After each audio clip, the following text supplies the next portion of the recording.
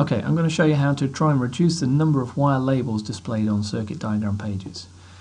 By default, when you generate wire numbers using the wire number method, you will see that you get lots of wire numbers displayed all over the place.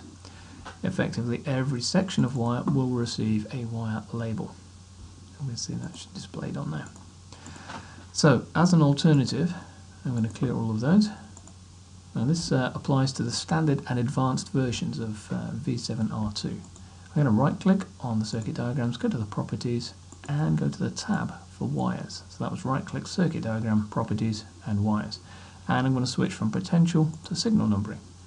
That allows me to go into the signal type setup, and I can choose to display, in this case, potentials. That's the important thing, otherwise I won't see anything. Rather than have individual formats for these, I'm going to switch to global numbering and choose a format of just a sequential number starting from 1 and a step of 1. Now notice in this one, as you scroll across, there are lots of properties for each of these types of wires you can draw, and the one we're going to change in a minute is the minimum length. At the moment it's 10 millimeters.